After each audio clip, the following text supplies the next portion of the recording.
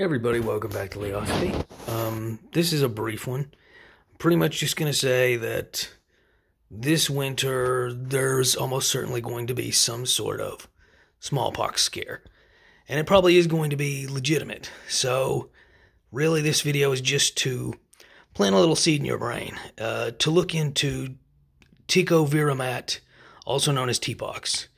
Because it is an effective treatment that will likely be swept under the rug very similarly to, Ivor something and mono something. So just something to be aware of.